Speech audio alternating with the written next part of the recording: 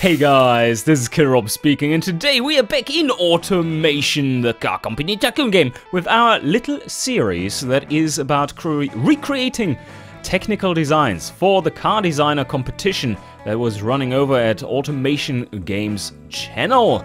And yeah, today we are in the 70s. 70s light sports roadster. That's probably a category fewer people should have problems with. But still, I think we were seeing some quite ridiculous power numbers, and that is not something that you need in the 70s. But anyway, let's get designing a good car. Well, first things first, get the year down to not 72 maybe, but let's start out with 79 and see where all the good cars are. It looks like, oh, this one's perfect light sports car. No, but I mean, why wouldn't you take this one? This is just perfect. Look at that. Mid or rear engine, 2 doors. Definitely not a Porsche. Or rather, as it's properly pronounced, Porsche. Yes. It's not a Porsche, but 1975, it's perfect. I mean, it's perfect. Come on, it's perfect. So, how do we start out? Light sports car doesn't have to be fancy. Okay? So we are going to start out with steel. Steel is cheap. Steel is cheap and good. And monocoque, of course, for the chassis stiffness. Chassis mysterial. It's the mystery material. The mysterial. Yeah, let's go. Galvanized steel. And oh, I don't know what the best configuration for this one is, but I would think it would be mid transverse. Otherwise we could go rear engine, but I'm not so sure. I prefer mid engine, especially for 2-seaters, obviously, because well, it has much better balance. I don't want the engine to be hanging off my ass, as some kind of car company that constantly does that, which also designed this body, which we're currently not seeing. Anyway, but handling is of the utmost importance, and that means double wishbone to me. Now we come into the fun part. No, boxes aren't available yet, but they're almost done. They're almost done. They're getting there. So, engine block. What do we want here? Probably, I'm going for a V6, and a small one at that. It needs to be lightweight though, so... And we're in the 70s. Oh, shit. Late 70s. That's not good. Let me change that around real quick. We want to be in 75. That's where the body was released. Yes, I don't want to make a late 70s car, but rather mid 70s so that it comes out in the late 70s. And still all good. Nothing changed here. Engine family. Yeah, okay, it went down with it. That's great. So just making sure that this is all good. Yep, no bugs here. How large do we want to make it? And what do we want to put into it? I think a free valve. Or do we want to go dual overhead cam too? No, I think we make it simpler. We don't need the power numbers. So this should be pretty good. We do make it full alloy, and here we already see some kind of issue. It's too wide. So that tells me instantly, no, it doesn't tell me anything instantly because the engine was still pretty large. Let's see how large we can make it. Oh, way larger than we need to. I'm aiming for something like 2.2 liters maybe, and over square at that. So there we go. That should be pretty good. Let's go even shorter on the stroke and make up for it with some more bore. This is looking great. 2.2 liters exactly, a very small V6. It doesn't have to be super powerful, but this thing will rev, and they love the revs. Oh well, it won't rev that high because we do have only 3 valves here and an 81 bore. So the valves are pretty big, they can't move that fast, but it's still good enough. We do want to put in some... Let's see if we can get around using forged components. And I don't think it should be a forged component car. Because it's still in a more budget segment than where you would want to use forged stuff. Although you could argue that this category has so much focus on the engines, and we're talking about the light sports category, has so much focus on the engine that it is warranted to put in a slightly over-spec'd engine. And I think we get around that because we are running a pretty large bore, which means that we will get valve float reasonably early and we have a short stroke, so these components will not be overly stressed. That's my way of thinking here. Okay, compression.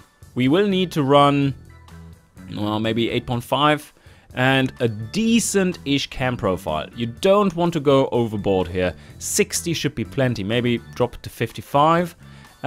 Neutral. Naturally aspirated it is. No turbos here, no. Even though we could make a super early turbo engine. Twin turbo V6 in 1975. Oh yeah! Fuel injection. It's so tempting. It is so tempting, but we don't need that. Let's see how much power. Ooh, that's a lot of power. Maybe one twin barrel? Is that enough? I don't know. Probably. Now I want to go with a small 4 barrel. I know it's might be a little.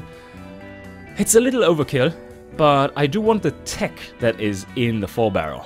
There's more controls for throttle response and so on, which is important to an engine that is supposed to be sporty, right?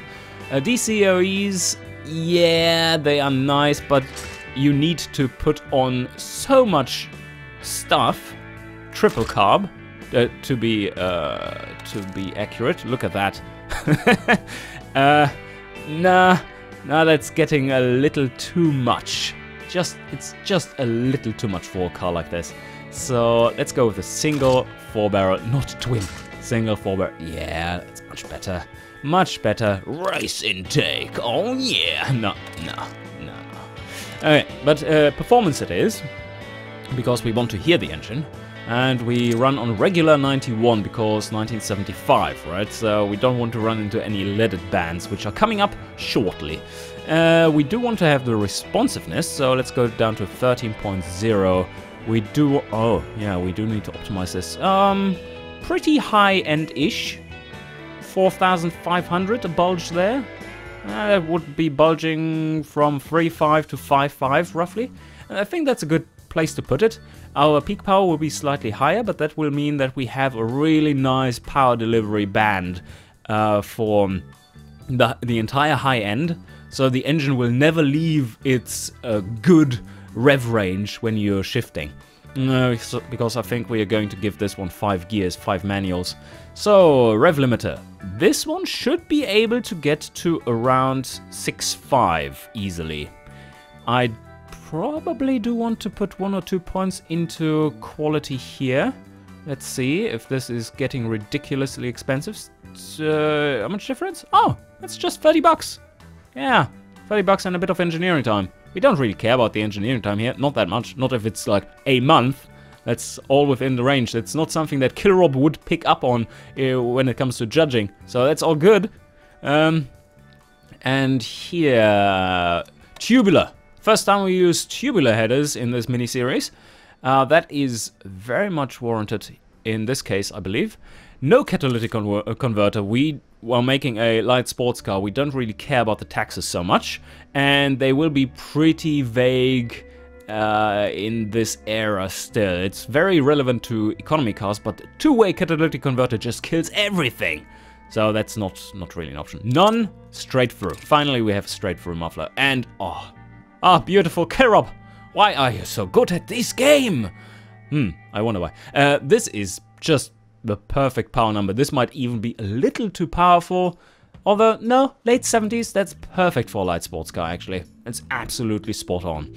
Even the exhaust was spot on, and you can see here we have a very, very nice torque curve. Heavy bulge around the 4K mark, and that is exactly how we wanted to tune it. To tune it 4.5, yeah. Like there, it's pushing up from here to here, basically. It's pushing up. Very, very good power delivery. Okay, I think that's good so far. We have excellent flow bench results there. And now, my only question is, can we push the valve train a little more, because we could get more revs out of this one. 7.4. So I was correct in assuming that we definitely don't need any kind of forged components, but this is a little higher than I expected. So what we can do here is check first how much, let's hold it. Let's hold the engine. And now we ramp this one up, and you see that would allow us to rev quite a bit more. Oh wow, that's a big difference in engineering time, man. But I mean, the car is pretty fancy too, so maybe it's worth it. No, I don't think so. No, let's leave it at this. We don't need more power. Abandon held engine. Okay, here we go. So, engine is complete. I think this is a really good build for a light sports car. We select the only body. Also, it's a tiny light sports car. It is tiny. It's tiny. Let's see, where's the engine hidden? Hello? Engine? Oh, there you are. Aren't you fancy? Transfers, rear wheel drive. Yes, all the weight at the rear. Manual gearbox, 5 gears. Yes. We definitely do want that. We don't have a speed limiter, obviously, because there's no electronics for that to actually work. Estimated top speed, pretty high. Pretty high. I think we don't want to push it beyond 210 though. I would love for it to only go to 200, because that makes our tires cheaper. Open differential, yes, that's fine. And no quality there. What about the spacing? I do want to have second gear to go to exactly 100 or 101, so that we get a good 0 to 60 time. And yeah, 2.8, yeah, it should be good. Okay, so now radials. We definitely do need radials. I don't even know if we need sport tires, but probably yes. Let's see how expensive. Ooh. Ouch. Ouch. And that is at even sizing. You know, you need much larger tires in the rear. Recommended width is 228. Okay, with the current load, that is a good number. And this recommended width 175 then. Let's go to 175. That should give us a reasonable neutral balance. We do want the car to be neutral, and these recommended figures give you a neutral steering behavior. If oh wow, this looks like a fat ass. Yeah, neutral steering behavior overall for empty load. So alloys, of course. Now let's check the pricing. 1,600. Our tires are so important. Let's see. Is this better? We can save 350 bucks by 360 bucks even by just switching to medium compound. We can try that later if we run into problems with budget. So now for the rest of the tires, they look a little small. Little small, but this is the maximum size. Oh, damn it. 50s, 65s in the rear. Okay. We can't go any larger. No, we can't. Oh, maybe we can. Let's activate morphing here. And hello? Do you? Oh yeah, no, we can go larger if we want to. So what I might do here is to sit this one at 225s and try to go to 16s. Hello? Oh, this didn't even affect it. Oh, we can make it really sporty. Oh, that doesn't look error correct. Really doesn't look error correct. But it's good. I mean, technically it's good, and they actually were able to produce these tires back in the day. I know it because I calibrated it. I looked at classic tires, European style, Michelin, the manual with all their classic tires, and yeah, they were able to make 45 profile tires back then, so no worries there. Okay, now, vented disc. Oh, now, this is great. That is why I really want to go for a mid-engine car here too, because that very much balances the brake load between front and rear, which is super neat. Now, you only need a 1 piston, and I think we don't even need vented discs, but I want to keep the option open. Let's go with 255s. front and rear. I think that should be enough. Pad type 50 is around right. That's slightly sporty. Brake balance. Yeah. Well, it should be higher because it's more 50-50 because it has so much weight in the rear. I think here we can afford a semi-clad under tray. Although, a light sports car doesn't need to be fast. Maybe we want to make... actually, we want to keep it cheap. A light sports car doesn't have to have high top speed. And the under tray would do exactly that. And high top speed means more expensive tires. And we don't have that budget. Cooling airflow. Another such a thing, yes. Okay, let's up it so that the car is slower and more reliable, which they also like in this category. They want an agile little sports car that's great in cornering, has decent acceleration, and that doesn't brake on you, and is just awesome to have around. No, not too much running costs either. So now let's remove those seats. We don't need them. And put a... oh, yeah, that is a thing, yes. I think we are going with standard and basic. The light sports category isn't very fussed about getting high-tech interior or like high standard interior or entertainment in there. It should be good. I think that is good. So, no power steering. No, it's a super lightweight car. There's not much weight on the front, so steering will be lightweight. You don't need power steering. That's another reason for putting the engine in the rear for a light sports car. Very important. That's an overlooked aspect of an advantage of mid and rear engine vehicles in this era of car. You don't need power steering for them. The steering weight you feel is mostly determined by how much weight is on the front axle, and in this case, as long as you don't transport gold bars beneath your bonnet, you're all good. Safety, who needs safety? 7 kilos of safety, yeah, okay, that's fine. Standard 70s, don't need more. Standard springs, gas mono, and let's see. Well, that's a little hard. We have made an ultra sporty car. Oh, fucking hell. That is massively sporty, but this is without suspension tuning yet. Here we have the light sports category, and yeah, this is just crushing. You see, comfort, 4%. Okay. The suspension alone basically kills all comfort. Alright.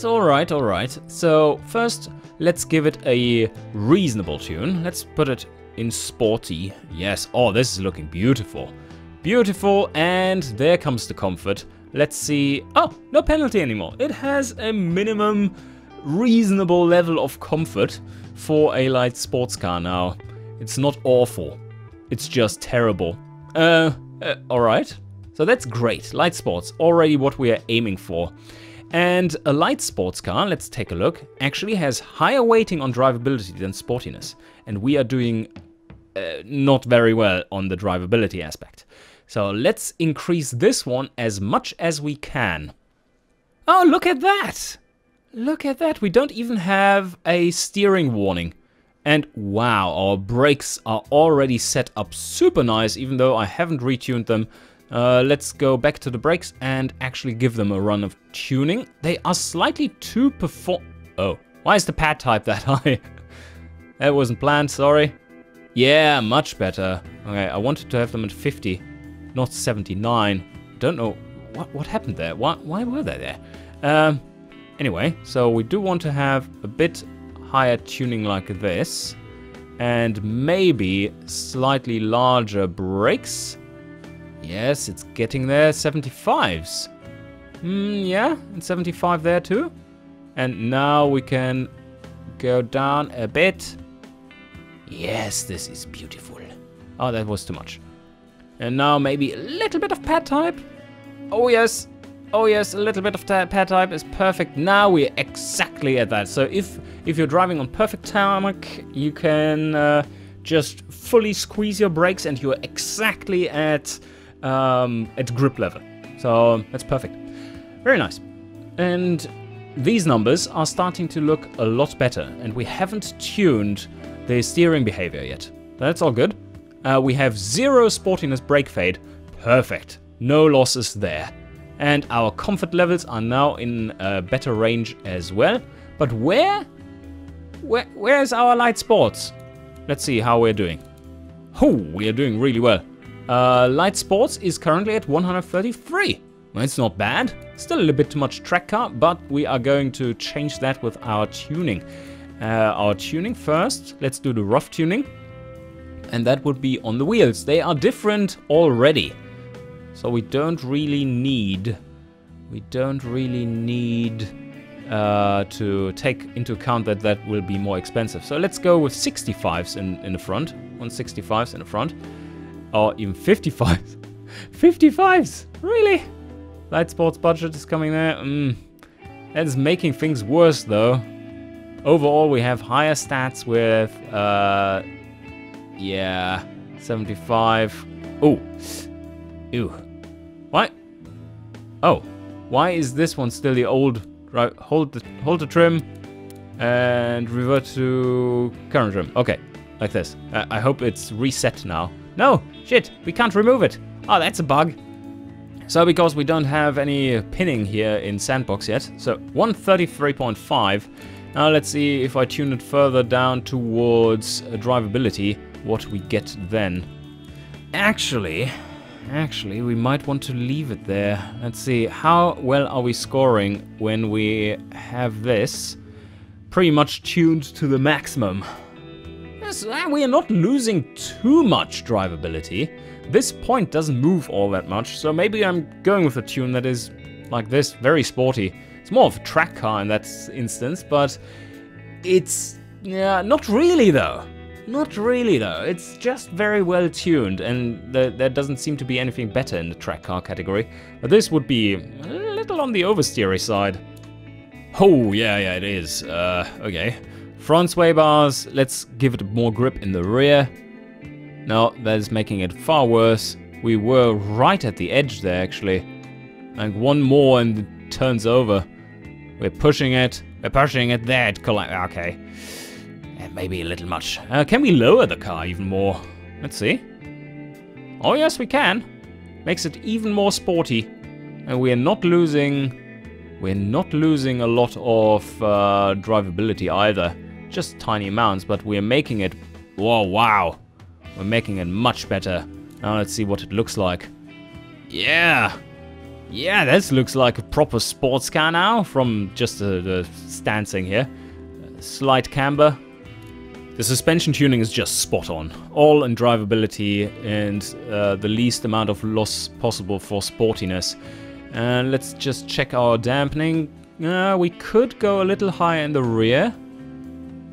And that actually helped everything but comfort. Do we need that, is the question. 138.8 we are at. And like this we are at... Oh, this dropped. Okay. Yeah, more dampers it is. 42, so yeah, okay. We're around 0.4 then. And more drivability, more sportiness. That's exactly what we wanted. Now let's tune our gearing slightly more. Now this doesn't look too terrible.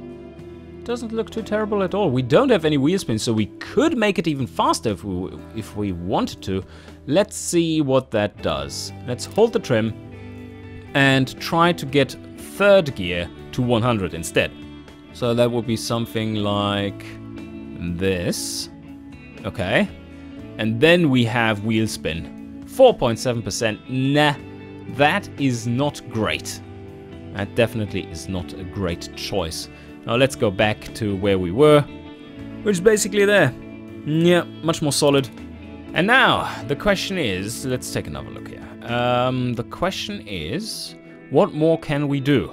The answer to that lies in the detailed stats. And do we have anything that we forgot about? Gearbox? No, this is drivability we're looking at. Gearbox? No, that's fine. Drive type? No, that's fine. Circle test is fine. That's because it's so sporty in tuning. Steering, it's not too terrible. That is because we don't have power steering. We only lose 4.5%, which is great actually for a car like this. And, well, it's not good that we lose it, but the number is not too severe, which is great. So let's see. Agility through the roof. This is amazing. Okay. Oh, these values all look amazing, actually. Plus 27.6% here. Comfort. Nah. Not great, but that is what we expect. Prestige. Well, we don't make any power, but you shouldn't make any power. And, well, yeah, we could ask the question if we want to have more power.